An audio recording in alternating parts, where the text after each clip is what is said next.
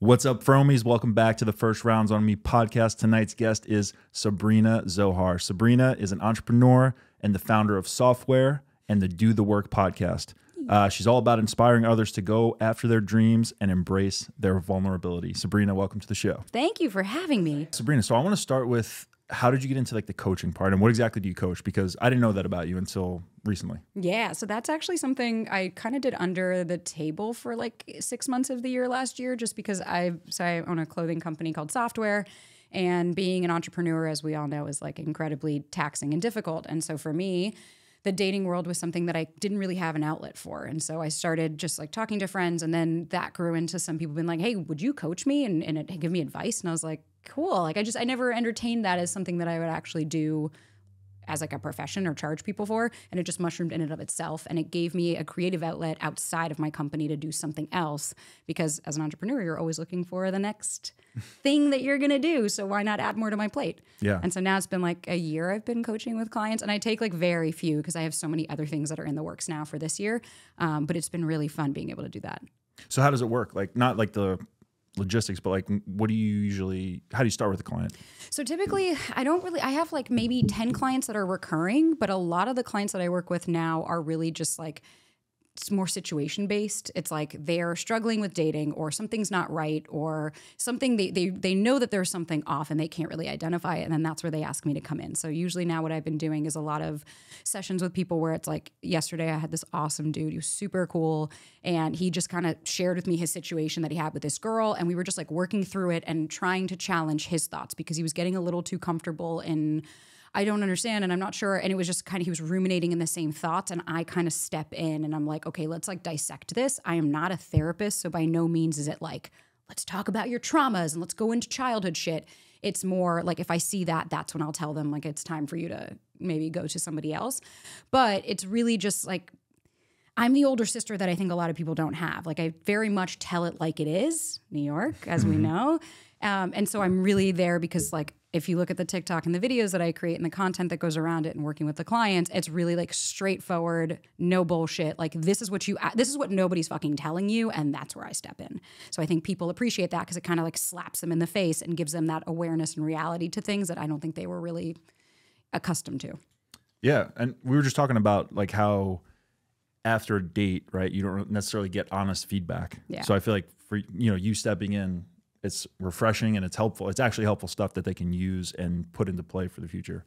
I try. I mean, it's always hard because it's like, you're only, the stories that I'm getting from somebody, I'm getting one side of a story. I'm getting their perception of it. I wasn't there. I don't actually know what happened. So it's like, I'm trying to. But for the most part, I think the people that come to me are ready for the tough love. They're not as resilient. Like, I've definitely worked with a couple of people that want to fight me. And those are the ones that I'm like, I just don't deal with that. We're not here for that. But it's been really interesting just to see different people's experiences, perspectives. And then when you start to kind of piece together the patterns that they have, watching them have the awareness is actually the most exciting part for me, because you see that the light bulb goes on and you're like, I could have one sentence that something might be so simple to everybody else literally just changed the way that person sees things moving forward. And that's the exciting part of this. Yeah. But how long do you think it takes for that light bulb to come on? Because I feel like everybody's blinded by what they want, right? Like, you could have someone telling you, hey, this is a scenario, and in your head, you're like, that's very obviously not going to work for you. You should run. But to them, they actually think it is going to work, and they find that one angle of, but what about this scenario? Like that one-off 1% scenario that they hold on to. And like, at what stage do you feel you see people actually get the light bulb? I think it depends on their journey with their self-discovery. That's like a big part of it. If it's somebody that has done no work on themselves, they've never been to therapy, they just even learned what anxious was or avoidant or all of those fucking buzzwords that are kind of nulling around. Everyone's calling everyone a narcissist. So I think if you're kind of in that part of the spectrum, a lot of the things I say are these come to Jesus moments, because you're like, oh my God, I've never thought of it like that. And it's just such an awareness that they have never even had. I think somebody that's a little bit further along the way, they're more receptive and like spongy. So it takes usually, like yesterday, it took almost at the end of our session. Like, I could see that he was kind of doing that same where he was getting it, but he was writing notes. And then I was just one sentence that I framed for him in a different way that I could see it. Sometimes you have a session and it doesn't happen, and then it'll take like a few, and then they'll kind of have that moment. But I think there's a level of of understanding, at least when I'm dealing with people, that however old you are, all of us in our 20s, 30s, 40s, 50s, and thereon, that is all of those years prior that you've had that thought process. So you are undoing 30 to 60 years worth of the same thought process. And that's really scary for people to let go of, because then they have to start reframing everything in their life if that thought process is changed. So I think it's dependent upon how sick and tired of being sick and tired of these people are. And it could range from the first thing I say is all of a sudden this groundbreaking revelation that I said hi, or it could be like closer to the end of 1, 2, or 3 sessions where you start to really chip away because that person actually like wants to welcome in some of that more of the feedback. Yeah. And so what got you started on this journey? Like both, maybe let's go personally first. Was there like an aha moment, or did you kind of gradually start getting into the stuff and then get good at it and really understand it, and that's how you started helping people? Like how did you first? It came from my rock bottom. So like, at least for me, so this is 2016 was like, I was a pack-a-day smoker. I was on anti-anxiety, antidepressants, mood stabilizers, like didn't work out. I was like 40 pounds heavier than I am now. I was just the shittiest version of myself, and working in fashion in a job I fucking hated. And I broke up with my like this guy that was great, which wasn't for me, broke up with him 1 minute and completely detoxed everything that cold turkey and like changed my entire life. That started this like, okay, health and wellness, mental health, like this is all really important. Started meditating. Then my mom got sick, and that was like how Softwear started, this whole thing. I was in a very serious relationship, and it wasn't until he actually broke up with me that I hit complete rock bottom, and that started therapy for me. So it was 2018. So it was like 2016 to 2018. I was still physically I was getting better and stronger, but mentally I wasn't taking care of that. And then, 2019, it was like December 2018 into 2019, I started therapy. And that's when I started understanding like, oh, I dated my father. Cool. I was going after like textbook Freudian shit, dating the same version that I had seen all of my life. And I think it was in that I felt so alone, that like nobody understood what I was going through. I was the crazy one. Nobody got what like anxiety was doing and daddy issues and all of that. And then I really put the fucking work in, and over the course of like those, now we're in 4 years later, I started to understand like I wasn't alone. More people were having these issues. And then I was actually able to take what my therapist is saying, make it into a bite-sized, tangible, like edible point. And then somebody layman's that has never been into therapy, it's like, okay, this is what they're trying to say, and be able to like give it in a more like bite-sized version, I guess. Yeah. I'm like stumbling on that, but I was able to find a way to take something that is a little bit more complicated and feed it into the masses so that they can understand it. And then that's really where I started to realize like, oh shit, I think I have something here that I can help people with. Yeah. So cool. Yeah. And I feel like social media doesn't do it justice either, because we all see like the best version of everybody, and we think, oh, like they have it figured out, and why don't I have it figured out? And it adds that layer of anxiety and stress. And I think if everybody was honest and open with their struggles and like talked, it would make everybody else feel better, because literally every single person in this world has some type of struggle, and maybe some are bigger than others, and some people deal with it better. But it's like having that communication, and then that understanding of saying like, hey, you're not alone. Yeah. Whereas maybe a couple of years ago, you're like, why? Like, how come I got dealt this fucking card? Like, why didn't anybody else get dealt this card, when a lot of people get dealt this unique, terrible side of everything, you know? Totally. I mean, I think that's the beautiful thing about social media. It's such a double-edged sword. It connects so many people, and it makes you feel less alone, but it also alienates so many people and makes you feel like you're inferior and you can't attain those things. So I think it's like used correctly, it's such a beautiful tool. But I mean, I've definitely noticed, especially in the world, like TikTok was new for me. I was like an Instagram girl. I didn't really like fuck with anything else. Getting into that land of things has made me realize like there's a lot of really, really unhappy, miserable fucking people out there that don't want to get help, that just want to live in their misery. And so it's weeding through that to find, and then there's a lot of toxic shit. Like I'm sure you guys. I would say the people who comment on our stuff the most comment the nastiest stuff, and they just do it to be nasty. And like, you know, you'll see other things they comment on that are so different than us, and it's just nasty after nasty. And you kind of have to take a step away from that, because if you feed into their nastiness, that's what they want, right? They're like, hey, I'm miserable. I want to bring you down for you to be miserable. And it's just terrible. But back to what you said about the beauty of, you know, Instagram as well, if it's done in the right way, I feel like that's dating apps as well, right? Like if a dating app is done in the right way, even any dating app, and like you're on there to actually meet somebody and everybody's on there for the right reason, that's beautiful, because you have all these people to possibly connect with. but it's the same thing. People are on there for nasty reasons or, you know, wasting time. And it's like, if people harnessed technology in the right way, it would be so beautiful. I heard a quote the other day and it was like, expectations are just unmet needs. And I was like, oh, fuck, that totally adds up, because so many people, their expectations of a dating app are completely unrealistic. Like, let's call a spade a spade. It is an inorganic amount of people that you could meet in one place that are all single and of the opposite sex or whatever you're looking for, same sex, it doesn't really matter, in one little tiny tablet.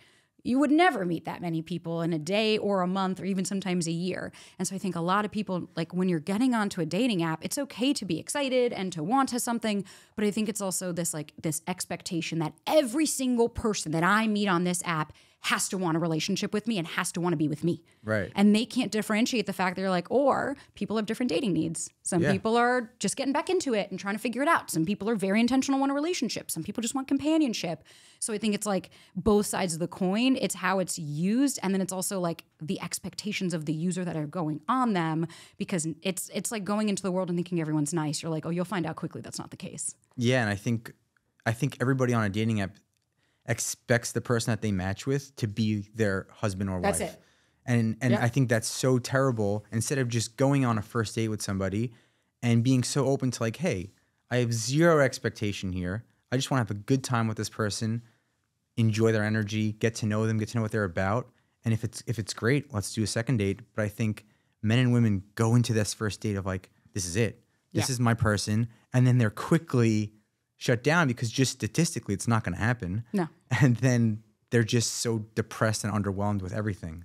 Not to mention, too, if you enter with that anxiety, if you step into it, we're like, you're two dudes. I'm sure you can tell me very easily that when you see a girl where you're like, whoa, it seems like she like needs me, or like her happiness is dependent upon if I ask her out or if I text her or if I'm doing that. That's a lot of pressure to put onto somebody else to fulfill your own needs. Because that's like usually what I like the number one thing I kind of drill into people's heads. I'm like, you can't go into the dating world expecting that person is going to heal you or fix anything. Because that is why people get into relationships and are fucking miserable still. Right. Because it's your own stuff that you need to figure out. It's that inner child or wherever. Trauma doesn't necessarily mean if you had a traumatic experience that it had to have been somebody hitting you or somebody abusing you. Trauma is a perception of an experience. So if that left a mark on you, like it could have even been, oh yeah, my dad just didn't pay attention to us when you were kids and he was there. He was always there, but he wasn't present. That could be traumatic as a child. Your needs went unmet. As an adult now, you're seeking every man that you meet or vice versa to fulfill that need. And then it's like this first date, it's this crumble if it doesn't work out, or like I got ghosted after the first date. I'm like, no, that person just didn't want to have a life with you, which is totally normal and okay.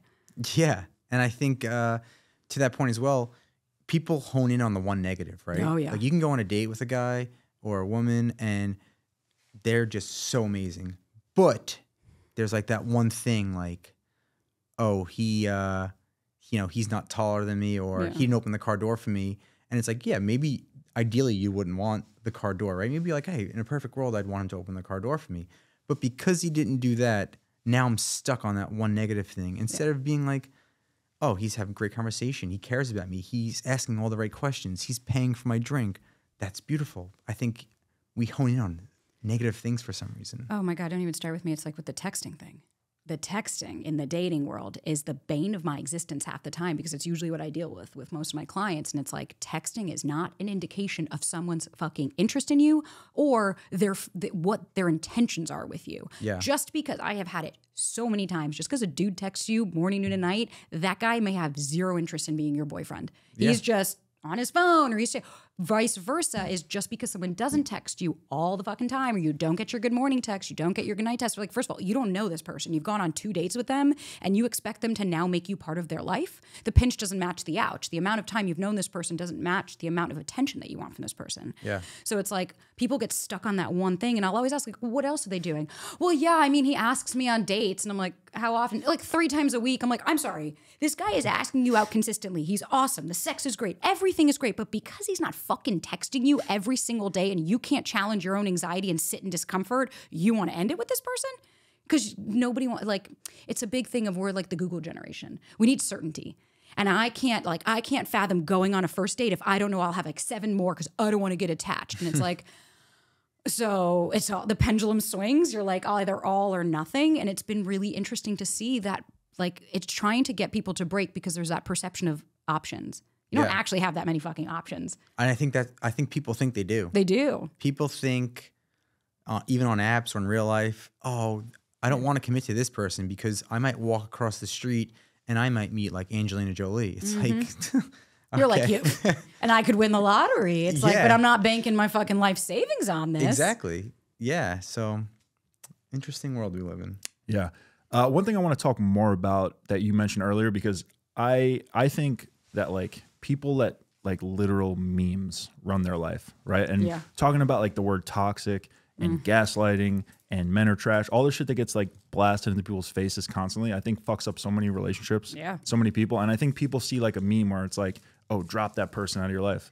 And they will literally take that advice and just put it into play. Do you see that like a lot with people you talk to, or in your experience of like coming to you with like these little like snippets they hear and letting it change their entire mindset about something? So the number one things I hear, if he wanted to, he would, which drives me up a fucking wall. Because it is, if he wanted to, he would. Oh, yeah. It is one of my like least favorite sayings. I used to be of the school of thought of that. Like I used to be in that like, well, if he really wants you, he will. And it's like, oh, that completely discredits what bandwidth that like people are dealing with their own shit. There's no compassion in that sentence. If he likes you, you know, if not, you'll be confused. And it's like, no, dating's confusing.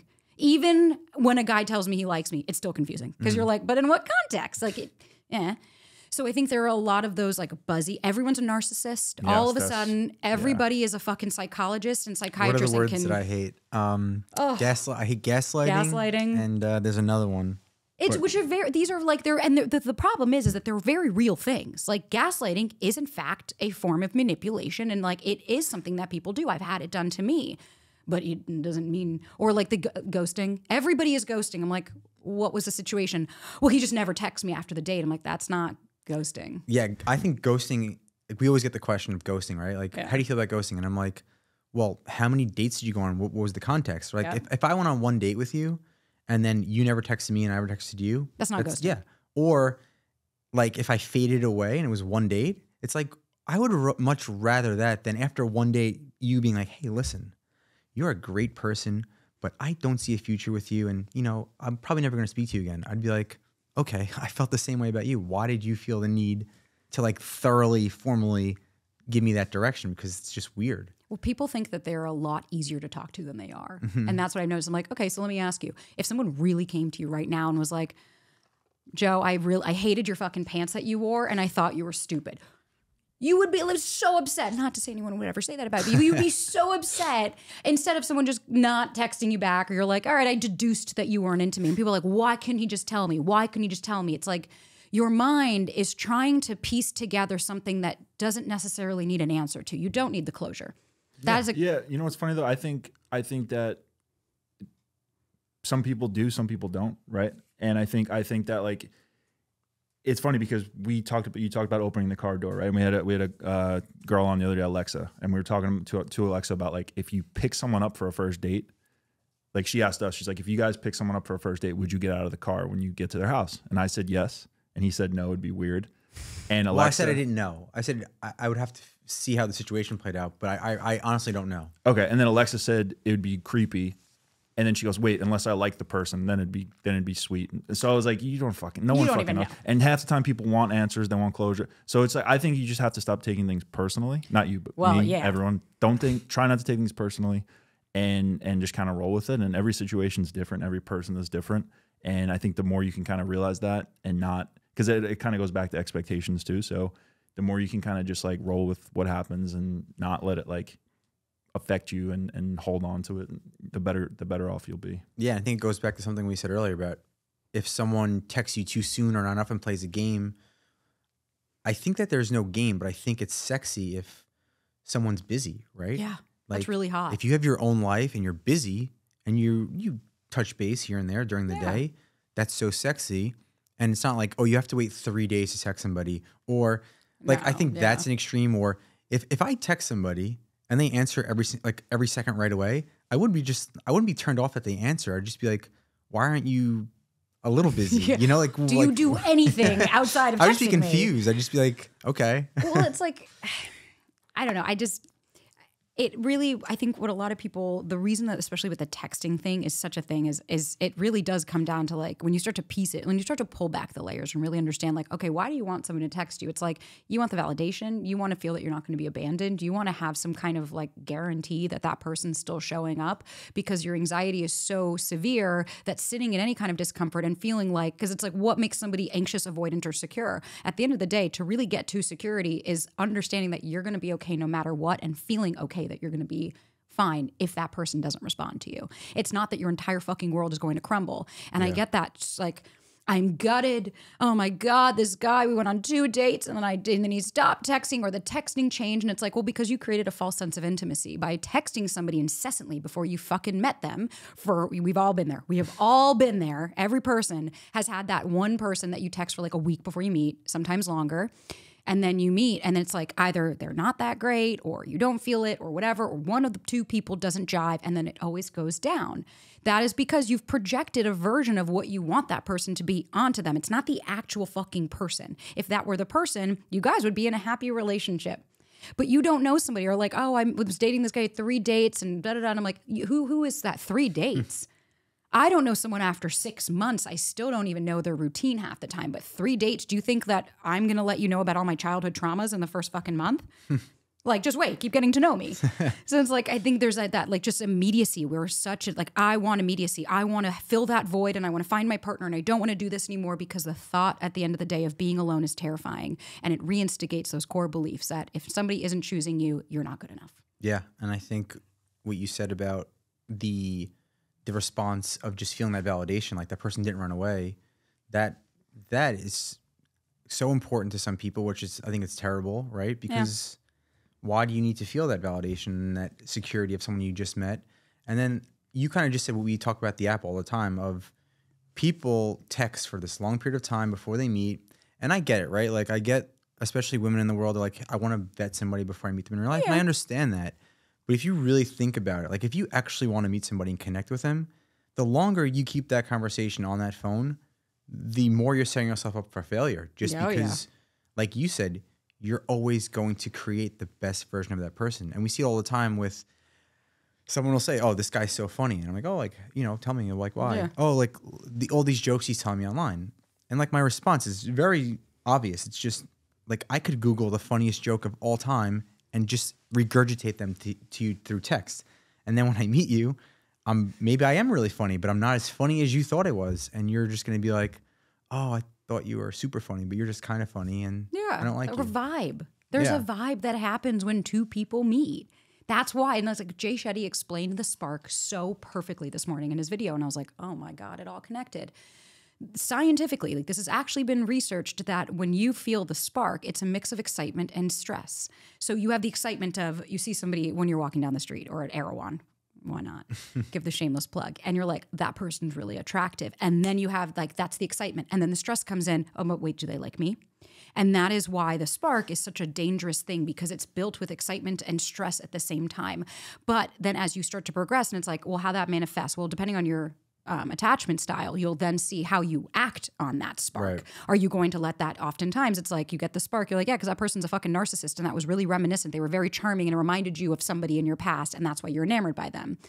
But a lot of people that I always hear is the like, I didn't feel the spark or the spark, I lost the spark. And it's like, no, what happened is your central nervous system was really fucking relaxed, which is what it should be when you meet somebody. You shouldn't feel high or low. You should be very calm because healthy doesn't equal boring. Healthy is like a calm central nervous system. Yep. So when the spark fades, it's like, no, you got to know that person and you're no longer waiting on breath that's bated to see if they're going to text you or to see if they want to see you again. You know that they do. You're in a relationship now. The spark wasn't gone. You just now actually have comfort with somebody, which is what it's supposed to be. Exactly. And I don't know how much you do listen to him or don't listen to him, but he said something the other day about chemistry, right? And he said, people always ask me, you know, I lost chemistry with my partner, you know, I shouldn't be with him anymore. And he was like, chemistry is going to go away. Yeah. Like that chemistry you feel is going to go away fairly quickly. And then you turn that chemistry into a connection and communication, right? And they're two totally different things. But if you think that you're going to have chemistry with everyone every day and every minute, it's impossible. It's just not real. Are you kidding? Imagine if every time you're with somebody, it felt like that first date with the butterflies and it's like, well, then, but friendships aren't like, nothing in life is like that. And if there's a difference, it's like, that's another thing you see on the Insta, TikTok world of like, if it's not easy, don't do it. And it's like, owning a business isn't easy, but I still do it. Being in a relationship by no means is fucking easy. It's a lot of work, but I still do it. It should flow. But like if you're having where if somebody or like, you know, oh, is he this or is he this? It's like at the end of the day, if your needs aren't being met, who gives a shit about somebody else? Stop focusing on, is that guy avoidant or is he just not into me? Or maybe he has a girlfriend. It's like, well, but are your needs being met? They're not. Cool. So it's all a moot point, right? Yeah. Yeah. The guy can be from fucking Mars. It doesn't matter. The guy's not. If you're not having your needs met, I don't care what's wrong with him. Stop focusing on everybody else. And that's trying to to deflect. Oh, I don't have to do any of the work on myself if I just focus on everybody else, because that's the problem. Yeah, and we always talk about this, how like the movies portray the perfect version of love, right? Disney. And Disney, everything. And, you know, when I got into a relationship, I grew so fast, so quickly because I thought, if I fight with you, you're not my person, right? Like, we shouldn't fight. Like, it should be easy and free-flowing. We should be happy every second. And then I realized, like, no, I really love this person, and I have to be more open to communicating better. And, you know, women and men speak different languages. I need to be a little more attentive and ask the right questions. And I can't just say, oh, you're fighting with me for no reason. You're not my person. Goodbye. Fuck you. Right. I'm going to go find somebody else. Perception of options of like, oh, I'll just get someone else. And it's like, or yeah, it's like, or the Disney movie where I'm like, there's no fucking knight that's going to come up a castle and save you. Unfortunately, I thought that for years. And I remember my sister's husband always saying, he's like, you want someone to save you so bad from the shit that you dealt with as kids that you don't want to do the work yourself. And that was that awareness that I needed to have of like, holy shit, no one else can do this besides me. Because if you can't sit in solitude, not sit alone on your phone or sit alone at home watching TV, if you can't sit just by yourself, which is really hard to do, how do you expect that you can sit with other people and feel fulfilled? Yeah.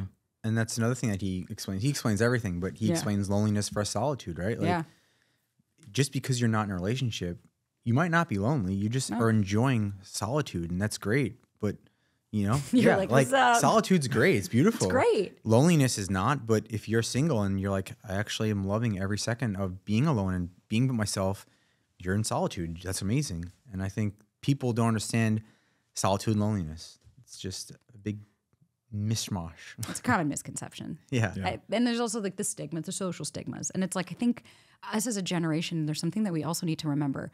This is all new. Our parents didn't have online dating. They didn't have texting. They didn't have any of this shit. They didn't have the accessibility to all of this. We're now texting? I thought about it. I was like, well, it's maybe 15 years old. 15, 16 years ago, like when I was in high school, I'm aging myself right now.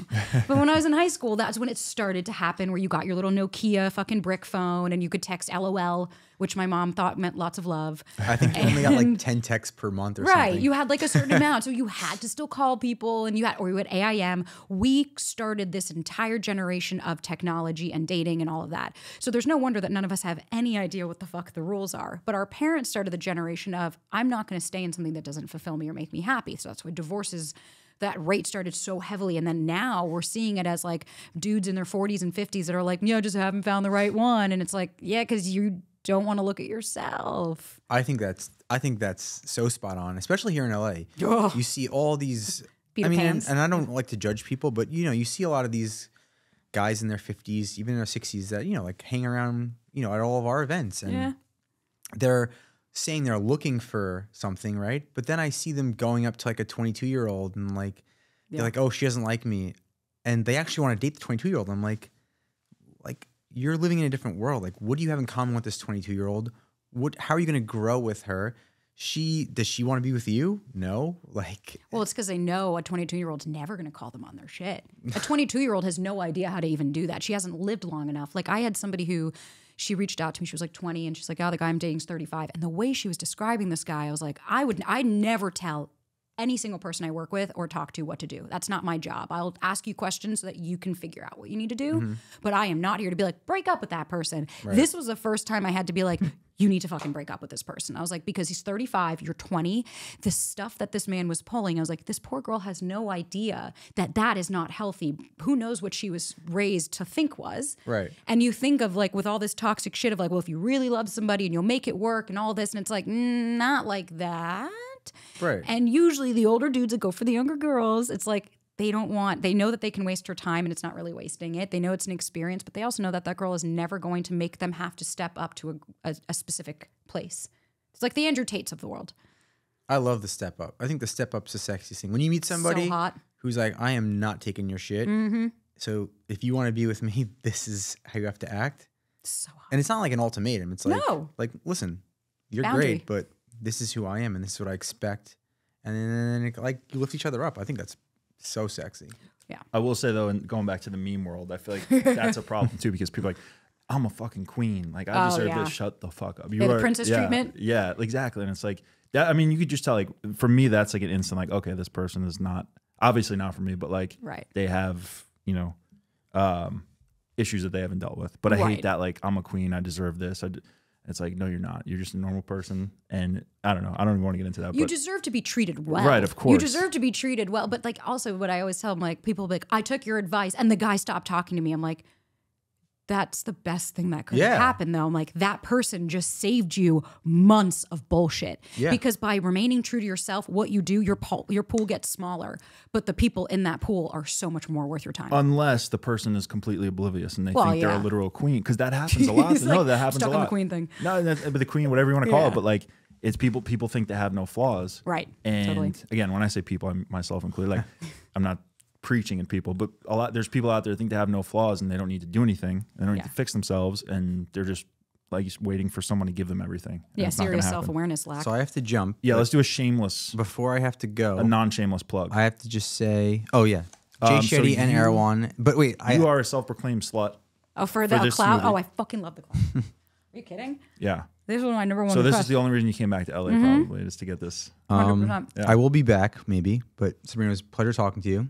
Likewise. And I would say you're amazing. Likewise. I would love to do this again because we have so much to talk about. Can I ask you guys one quick question before you leave for any of the girls that are watching / that will? Do you believe, as two male, whatever, two dudes, the box theory, that when you meet a girl within the first 10 minutes, you know if you want to date her, fuck her, or never see her again? No. Thank you.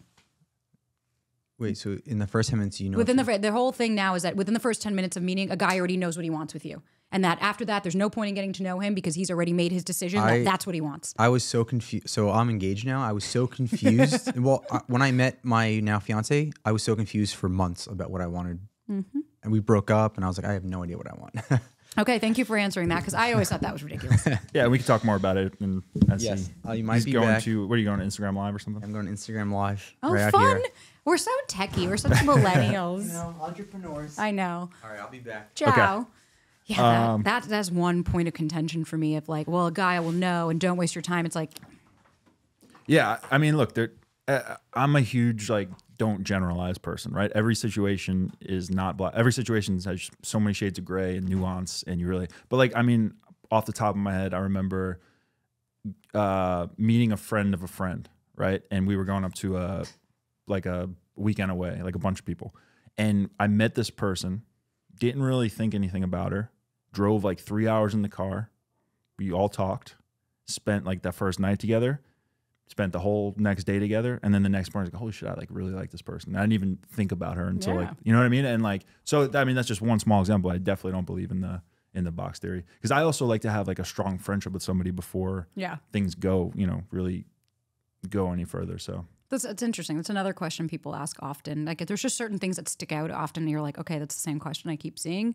Is like, should I start with friends? And I'm like, I don't think you should force that. I think if it's organic to start as a friend, I'm like, if you're meeting somebody on a dating app, I don't think you want to enter it being like, I just want to start as friends, and then maybe over time, it's like you'd lose me as an intentional dater. But it's like you should have a friend. It should be somebody that you feel. I always say, I'm like, would you want to be that person's friend if you weren't romantic with them? Because there's a lot of dudes that you're like, oh, actually, no, I wouldn't. It's like, then why would you want to date them?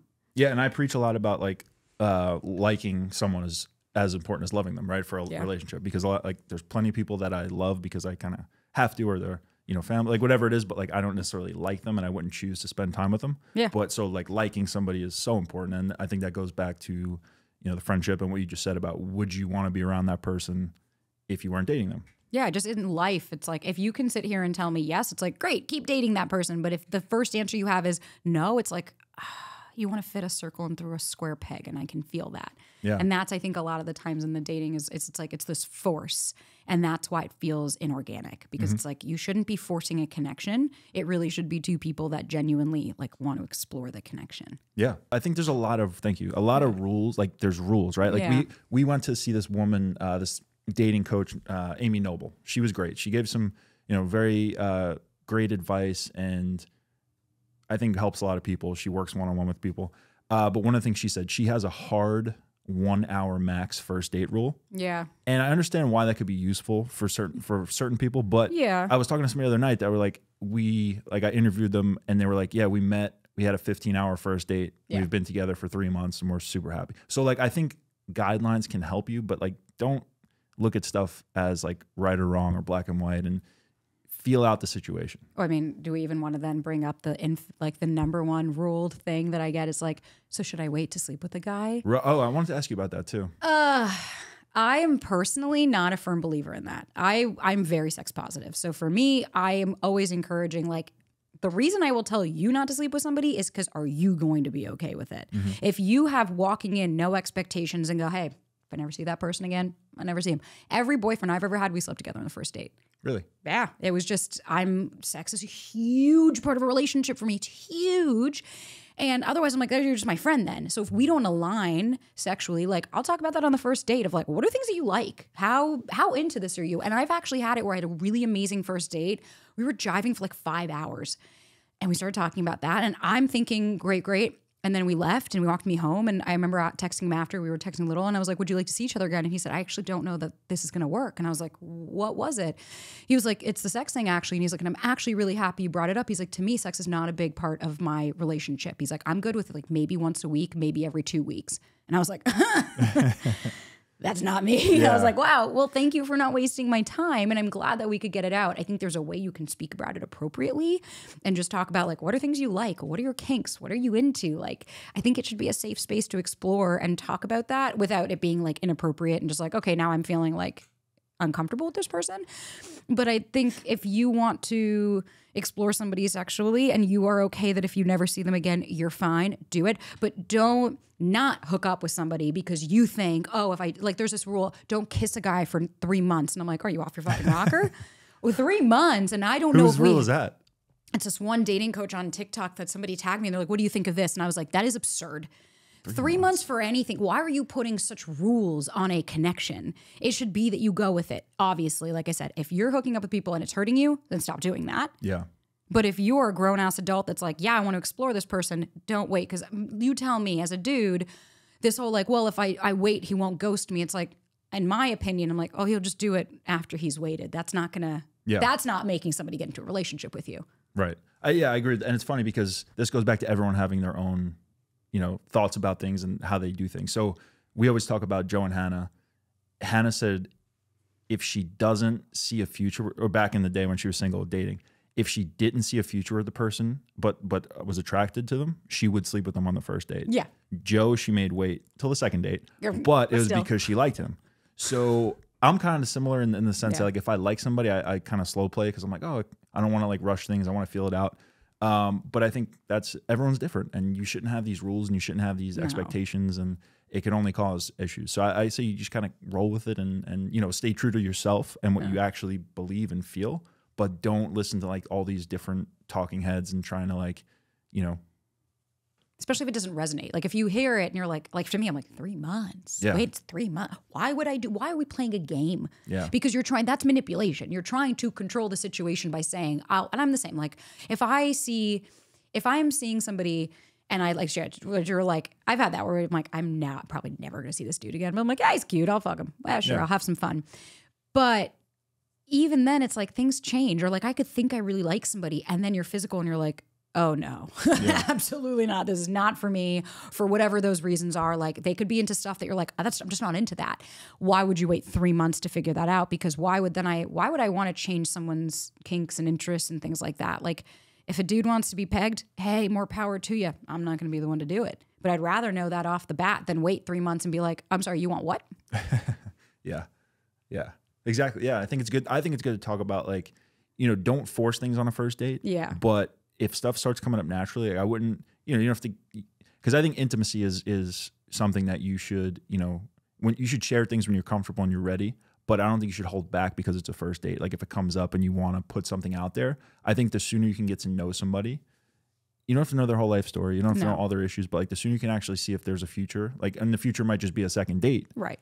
You should do that, because otherwise you're just kind of wasting time and energy and money and everything. Yeah. Well, and I think what a lot of people fall prey of is trauma bonding on on a first date of like, because I've done it myself, where like you connect over a traumatic experience that you've both have shared. And like I've talked to my therapist about this, and it's like trauma bonding could be where the person inflicts the trauma on you, like a narcissist, and that's the bond. But you can also bond with other people over shared traumas that might not have been inflicted about that person.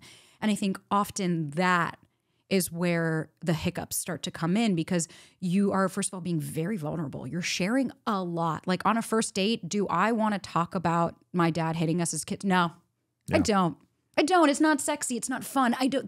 That shit doesn't make me who I am. I have my own personality and quirks and things like that. That's just part of the story that created this version of who I am and spit it out 32 years later.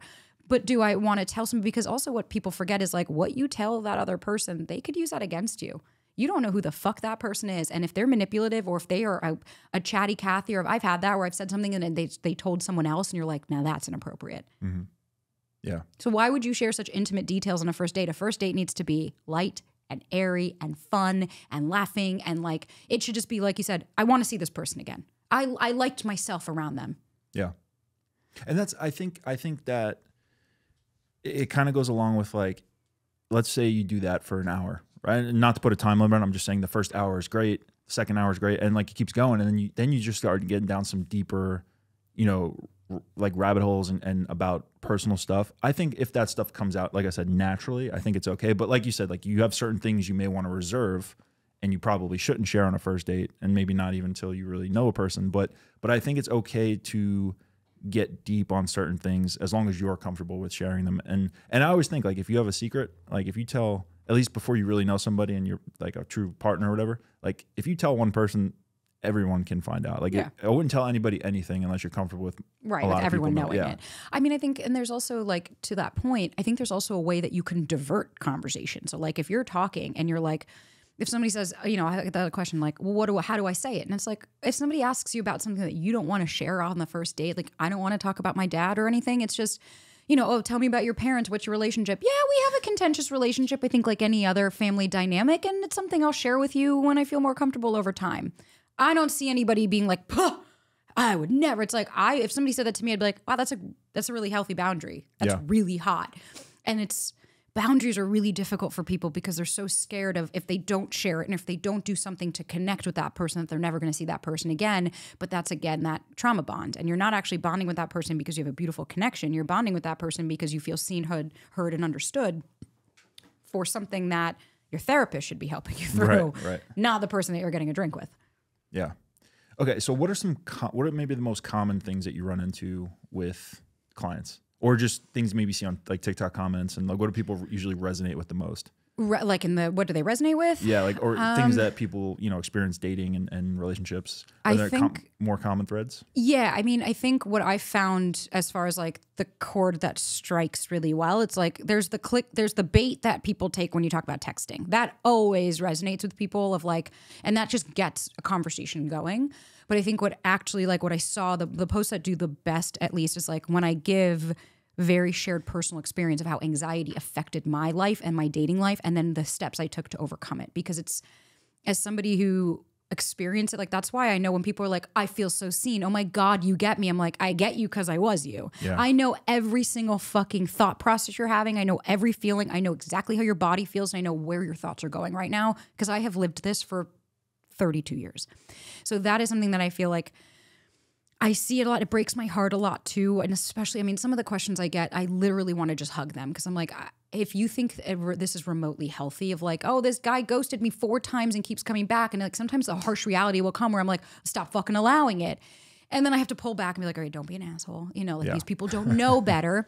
But I think the attachment styles are still really new for a lot of people. Understanding anxiety is still really new. Same with avoidance. Like avoidance gets such a bad rep. I don't know. See, where do you fall?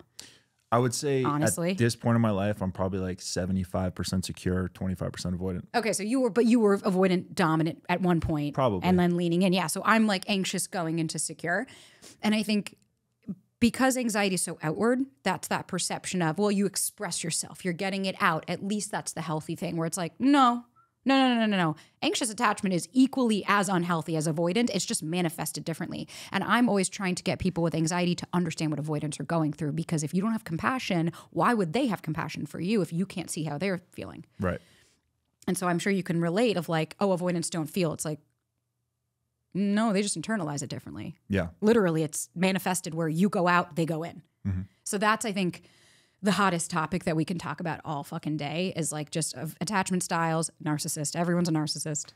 Everybody. And I'm like, trust me, you don't actually know what that means until you've dated or lived with somebody that is. It's crazy though, how like that stuff, like because it's just out there, it just gets reinforced into society and becomes like, it becomes real. Yeah. It's scary. Yeah. Well, I think with attachment styles, it's a beautiful thing to explore, to understand yourself more, but people attach to their attachment styles. And it's almost like a badge of honor of like, well, I'm anxious. And it's like, well, why should somebody have to accept that? Is that an explanation or an excuse? Right. If it's an explanation for your behavior, well, great. And what are the actionable steps that you're taking to fix that and to work on that, and what therapy and what are you doing? If it's an excuse, I don't have the patience for excuses, because you just want everyone to accept you, but you don't want to accept anybody else. Yeah, it does. It becomes an identity, and it becomes like a self-fulfilling prophecy moving forward. And yeah, it's bad. It's bad news. Yeah. And it's like, do I think that if you suffer from anxiety or avoidance that you can become 100% secure? No. I don't think that it's curable. I think you're always going to have that because you're not getting rid of that little child inside of you. So they're always going to have those moments that flare up. But do I think you can get control of it? Yes. But I would probably say the number one question I get is, well, how do I make it go away? And it's like, you're not going to like my answer. It's a lot of fucking work. Do the work is implied because it's so much and it's daily. That's like saying, I want a 6-pack. All right, well, I can tell you how to get it. Are you going to do it every single day? Are you going to go back every day? Are you going to show up? Are you going to remind yourself every time you're going to grab for the Cheetos that you want that 6-pack? And it's the same with your thought process. The inner fat kid is always there. Always there. Yeah. Just like the inner anxious and the inner avoidant. Keep them at bay. It's about reparenting them. Like, hey, you don't need that. I'm here now. You're good. Yeah. And so it's like, I don't have any quick fix. If I were to say how you could heal your anxiety, it's like, it's going to take a lot of work on your part, and it's constant. And that's why I think people are just like, yeah, I don't want to do it. Right. So obviously Attached is a big influence for you, right? Yeah, it's just the book. Yeah, the book and the theories behind it. And I think it is. It's a big part in the sense where it allows you to at least not feel crazy anymore for not understanding your behavior. It's an explanation. Yeah. And that's what I love. But I always tell people, I'm like, Attached is the first start. I was gonna ask, like, I guess that's kind of a gateway. That's the gateway What drug. What other resources do you think, or books or whatever, do you think are good for like a next step? I mean, if you want to take this shit seriously, like for me, I was like, I read Attached. Okay, cool. I had an awareness. But therapy, I mean, like, unless you have somebody that is really going to call you on your shit and help you work through those, how are you going to fucking do it? You could read every book under the sun, but if you don't have the self-awareness or the way to connect it, I'm just giving you tools for the toolbox that you don't, it's like giving you a different language. So I think it's like, that's a great place to start, some identity and like some self-awareness. If your shit wasn't that bad and you're kind of like, I'm pretty secure, but sometimes I lean a little left or a little right, sure, you can read Attached. And there's like another attachment book my friend gave me. You could read Jay Shetty's new book, 8 Rules of Love. You could read The 4 Agreements. Fine, you can meditate and you can understand how to sit in your thoughts and remove yourself from the emotions and do all that. But if you were severe anxiety or severe avoidance, nothing is going to make that go away until you address the inner child shit. Or wherever you learned along the way that those core beliefs were instilled. Mm-hmm. So for anxious, where did you learn that you're not worthy? Where did you learn that you're not good enough? Where did you learn that you're too big? Where did you learn you're too much? Who taught you all that? And that's going back and being like, oh, I have to go back to some really uncomfortable shit and remind myself, my dad used to say that. My dad used to do this, and thus it made me believe that I wasn't good enough. Right. And then you've given that inner child a light to speak. And then you can go back and be like, yeah, but I'm here now and I'm good. And that's the work every day of having to stop yourself. And then it becomes like a muscle that you work. Mm-hmm. So do you have tips on finding the right therapist for you? So I personally use BetterHelp because I like the platform structure and I like that you can bop between therapists. It's not a plug, by the way. No, it's not, but it should be if they're listening. But I like the app because I've tried a few. I mean, it's hit or miss. Like I had therapy prior to that, like through insurance, and I think I coasted for most of it. Like therapy is only as good as the work that you're putting into it. But these therapists were like, they kicked my ass. Like they really were like, oh no, we're going to do this. And I did tapping, and then I did ketamine treatments. Ketamine treatments were fucking game changing for me. But I like BetterHelp because you answer a questionnaire and then it matches you with people. You have a biography. You can read about them. You can see their qualifications. And then if you don't like them, so you have a session and you're like, did not resonate with her, you just press change therapist and it goes you 20 new ones. Is that done all online or? Okay. And how much does it cost? I want to, I'm grandfathered in because I've been with them for like 5 years. I want to say it's like $45 a session, but then they have financial aid, which is huge. And so you can financial aid that shit. And I think you can get it down to like $30 a session. Nice. But the best part is though, you get the texting in between your sessions. So like what I use is like, if you're having a moment and you text your therapist, sometimes they can get back to you. But what's really important is it's being able to log the thought processes to then go, okay, when I go to my next session, my therapist would be like, I noticed you went first to attacking yourself. And then you said this and you can because after you're like, oh, I'm fine now. Yeah. You forget like all that transpired on that conversation. But when you're in that moment and you're texting somebody, it's like a lifeline. You can then follow that and like be able to work on that in your next session.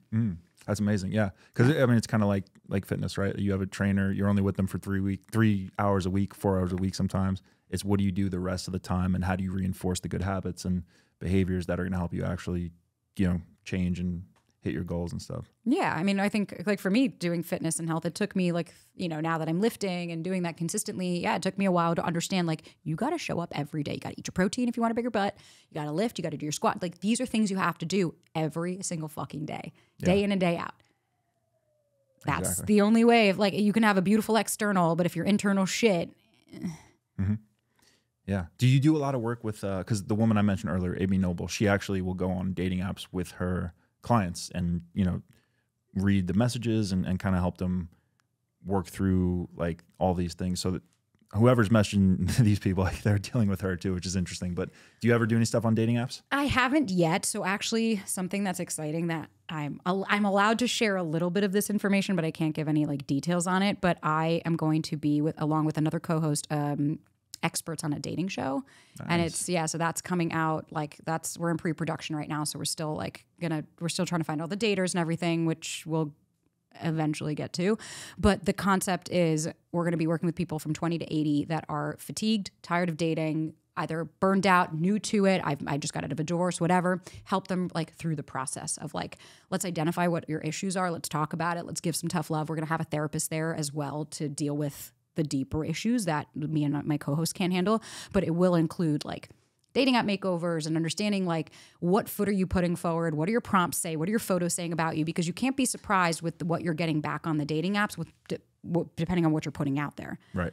So if you're wondering why you're always getting dudes that are trying to hook up with you, it's like, well, stop putting 7 bikini photos on your fucking thing. Unfortunately, that's just the way it is. Like what you're utilizing to get somebody is what they're going to come after you for. So if you're a dude and you're using your money, can't be surprised that a girl's after your money for you. Right. So I'm excited to be able to work with people. Like I think we're gonna have anything 5 to 8 daters, and it's gonna be like an intensive boot camp for a month, and it's gonna be a docuseries to follow along on their journey and kind of really understand like where are their core issues, what's their deals, and what's holding them back from like finding somebody. But then at the same time, also understanding that like I'm not God. I can't tell you how to get a guy. I can't tell you how to keep a guy, but I can tell you how to stay more sane while you're trying to do it. Yeah. That's fascinating. Congratulations on that. Thank you. That sounds super exciting. I'm stoked. I'm very excited. So, I mean, obviously we'll be talking about first rounds on me and be getting people to join the app depending on the city that they're in. Thank you. But yeah. So what would you say, like from a woman's perspective, the do's and don'ts for guys on their dating app profiles? Ugh. Please stop putting fish photos. Like stop putting. It's funny. We make some, content about that, and people get offended. People that live in the South get offended about the anti-fish pics. And it's more of like, for me, it's like stop with first of all, don't put photos of you from like 10 years ago. Just put current photos. I see so many dudes where it's like them surfing, them hiking, and I'm like, I don't know who you are. That's great. You can put that in your interests. To make sure like glasses are off. Don't hatfish people. Don't like, if you don't have the hair, show that you don't have the hair. Like, do not make somebody figure it out, or don't put too many group photos. Don't make me scroll to the end to find out that you're not the cute one in the photo. And then the prompts, like, can you have something to say? If I see one more, like, I'll trip for you if you fall, I'll fall for you if you trip me. The best way to ask me out is to ask me out. It's like, are you fucking kidding me? Like, where's the creativity here, and what's going to make me want to talk to you? Show your personality. Or the worst idea I've ever had, joining this app. It's like, that doesn't make anybody, that self-deprecating, making fun of yourself isn't hot when you're trying to. Also, if you reuse a line, that's just a common line. It's like, I'd rather have you say something boring that's your own original thought. Leave it blank. Yeah. I'd rather you not fucking answer. But I think that is just like, actually put who you are out there so that you stop getting disappointed when people don't like the real version of you once they get to meet you. Yeah. You're not, but it's the same with girls. It's like, stop with the filters and the this and the half photos. It's like, or the neck up. It's like, if you have a body type that you're not proud of, work on that first before you try to trick people. And then they go out and then you get upset. Well, you're fat. It's like, no. Nobody's doing that. You're just not putting your foot forward and sharing what you are. You can't be surprised that somebody might not be interested in you. Yeah. So I think it's like, be as authentic as you possibly can. And that was mine. Like, my Hinge profile, I had very strategic photos of like full body, smiling. I didn't have any resting bitch face on there. I had ones of me working out so you could see that. I had ones always in fitness clothes. I'm like, let's manage expectations of what you're going to get. Like, very minimal. And then like my prompts were like looking for someone driven by growth and like vulnerable and wanting to like become the best version of themselves. Then I had a funny one of like, eat dinner to get to dessert. Like, snacks are always a must. Okay, cool. You can talk about that. Sign of a great first date. It actually happens. And you can be like, aha, let's make this happen. I gave enough touch points on the profile to where somebody with a sense of humor or somebody that's picking up what I'm putting down is going to go for it. Mm-hmm. I love it. Okay, cool. We are trying to do a couple new segments, and we're working on them, but we'll start with a couple rapid fire questions. Okay, let's go. And then I'll circle back to a couple recurring questions, but okay. You can say pass if you want to. Okay. We only have like 7 or 8, but all right. Favorite drink? I think we established Cloud the Cloud smoothie. Okay. Or water. Favorite date spot? Ooh. Oh, they closed, but I used to love, in New York, Ivan Ramen. In LA, I used to love next door to Butcher's Daughter, Only the Wild Ones. Ooh. It was a cute place. And then they closed. Cool. You may hate these, but favorite rom-com? Oh, fuck. This is not a rom-com. My favorite movie is Eternal Sunshine. Okay. In a weird way, it's not a rom-com, but it's a romantic. It's real. Yeah, it's sad. Okay. Go-to karaoke song? Fiona Apple, Criminal. Nice. Favorite curse word? Fuck. Definitely. Okay. Celebrity crush? Ooh, Ryan Reynolds. Ooh. Yeah, real original. Love language? I would say physical touch in conjunction with acts of service. Well, to give or receive. To receive. To receive? Oh, to receive. Yeah, physical touch, acts of service. Those are huge. To for give? me. Same. Okay. Favorite sex position? Ooh. Flat on the stomach with the dude from behind. Yeah, I like that one a lot. That's a good one. Yeah. Okay, that's all we got right now. Okay. Thank you. Of course. Let's see. I wanted to ask you, okay, so what does love mean to you? It's an interesting question. Growing up, my mom made it very clear of like, you don't tell everybody, you know, like when people like love you and you're like, no, you don't know me. Mm. So to me, love is accepting somebody fully for who they are and meeting them where they are and just all encompassing having a complete acceptance for somebody and an admiration for them in that regard. Because I don't say I love you very easily.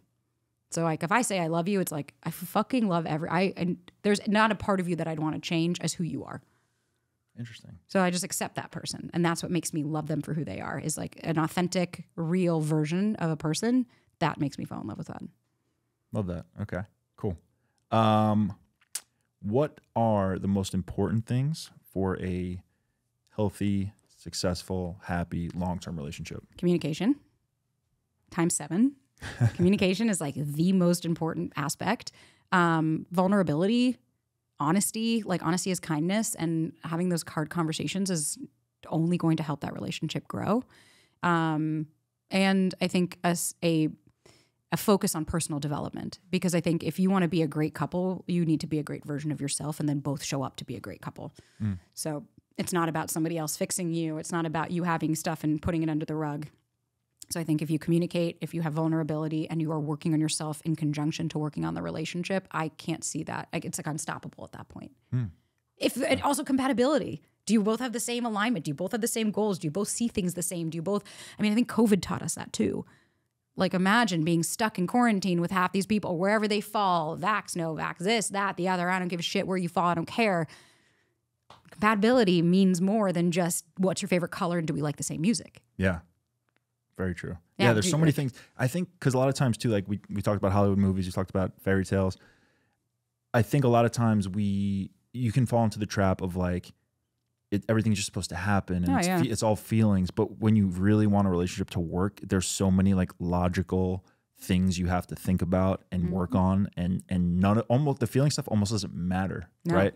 Maybe like for the initial like getting things going, but like it's all like you have to do all this stuff and you have to figure out what works. It's you know, I didn't really think about stuff like that until like the past couple of years. And it's important to understand that like if you want somebody to be the best version and you're going to call them out and all that, it's like you also need to create a safe space that they could do the same for you. So if you're going to dish it out, you have to also be able to take that feedback and understand you're not perfect, like we talked about earlier. You are not this perfect princess that has no issues and everybody else is the issue. It's like anytime if I'm dating somebody and I have like, if we're going to have a conversation, I'll always touch base of like, is there anything that you want to talk to me about? And I create a safe space to be like, okay, thank you for letting me know, like, this is really important for me to understand where your thought process is so that they feel comfortable to continue that. Yeah. Otherwise, it's like, that's what I said, nothing in life is easy. So why the fuck would a relationship be? It takes a lot of work, but with the work comes the most beautiful connection that you could ever possibly imagine. And you're truly your best friend. Yeah. Amazing. Definitely. Okay. Let's see. Okay, this is kind of a selfish question. I like to ask this question because it's something I think about for relationships for myself. Would you ever consider having separate bedrooms? I've thought about this myself as well. I am not opposed to it. I mean, I dated a dude once and he was like, I want to live like Frida and have separate homes. And I was like, okay, no, that's ridiculous. I was like, separate homes, and now we're pushing it. I don't personally think having 2 bedrooms, like you can sleep together if you want. I get shit sleep next to somebody. I do. And like, I like my space. I like my closet. I like to have my stuff. I like the girly stuff. Like, I'm not opposed to it. Okay. Yeah. I'm trying to start a movement. So. Are you? Yeah. Are we if you want. I'm so pro. Pro 2 bedrooms. But it's not a deal breaker. But I even say like, I'll take like a closet, like with maybe a small window, but like just give me a little twin bed. She could have a king and we'll. Anything. Just. But that's, and I also think a lot about this too, because that's where like, honesty and trust comes in, right? Because like if we sleep together in the same bed 2 nights in a row and then the next night I'm like, I want to go sleep by myself, she has to be like, okay, he just wants to sleep by himself, right? And knows that I'm being honest and there's no weird shit going on, and she has nothing to worry about. So I think that's where the trust and communication comes back. Goes back. Sorry, when you asked what's the most important parts of like a relationship, trust. If you don't trust your partner, the fuck are you doing? No idea why you're in a relationship with that person, because you can't have any kinds of relationship in life if you don't trust them, because you're always anticipating that they're going to hurt you. And it's the same, like you said, it's like, I want to know that if you're going in the other room, I'm not like, well, you texting somebody and why? Yeah.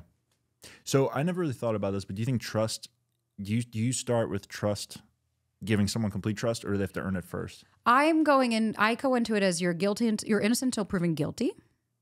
You have to earn my trust over time. I would be a schmuck if I just like gave it off the bat. But I think a lot of people enter guilty until proven innocent. And it's like, no, not everyone's trying to hurt you. So I try not to project my old shit onto other people. I try not to bring the past stuff into my next relationship. But I don't think it's like an automatic, but I think it's a clean slate.